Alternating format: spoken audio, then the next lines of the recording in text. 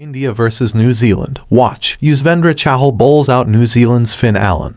Becomes India's leading T20I wicket taker. In the must-win game for the hosts in the three-match series, New Zealand could not hit a single six batting first and managed just 99 over 8 in 20 overs. The Indian bowlers were on top of their game in the second T20I against New Zealand in Lucknow. In the must-win game for the hosts in the three-match series, New Zealand could not hit a single six batting first and managed just 99 over 8 in 20 overs. With the pitch offering sharp turn, Hardik Pandya decided to employ spinners from both ends in the power play after opening the bowling himself. Wrist spinners Kuldeep Chahal and Yuzvendra Chahal, playing in a T20 together after a while, extracted a lot out of the Lucknow surface, while finger spinner Washington Sundar produced another tidy spell.